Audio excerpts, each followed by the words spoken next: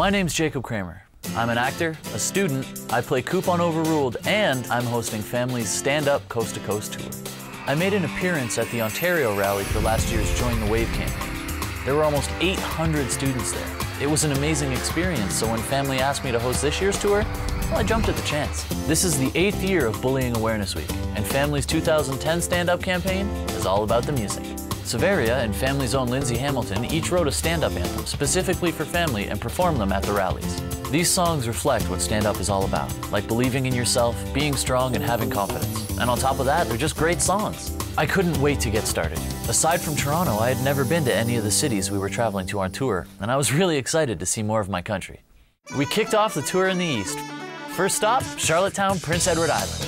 Severia and I had some time off before the rally, and we wanted to look around. Apparently, the best way to do that is by hippo. Harbor hippo, that is. The sights were beautiful, but our tour quickly became a test to see if we could get everyone we passed to wave at us.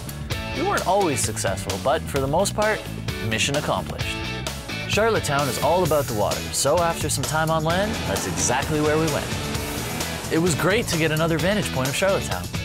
PEI is seafood heaven, and one thing I had never tried before was oysters.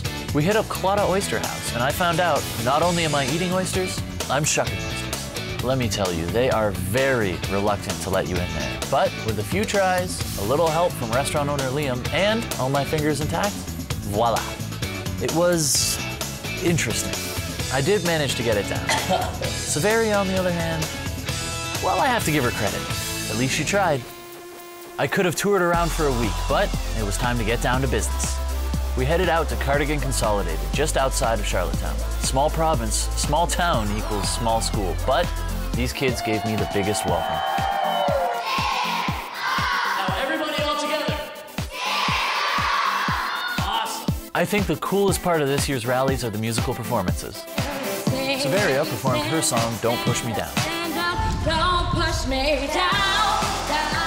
She's only 13 years old. Here's this tiny girl with this big voice. She was amazing.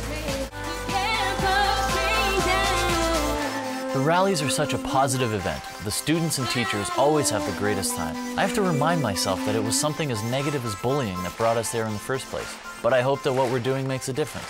It really feels that way when you're in it. Thank you, everybody. A young girl by the name of Hannah McDonald was the student who nominated Cardigan Consolidated. She was very shy, but I think she was just shocked that we were actually there. She did a very brave thing by publicly taking a stand against bullying in her school. So it was awesome that we could give her something back for that. My name is Hannah McDonald, and I stand up at my school. If anyone is being bullied by someone, I tell them, what would you feel like if someone was doing that to you? PEI for me was all about trying something new, and that applies to stand-up as well. For example, reaching out to someone you don't normally hang out with and making a new friend. It was a great start to stand up coast to coast. I'd do it again in a heartbeat. Maybe minus the oysters.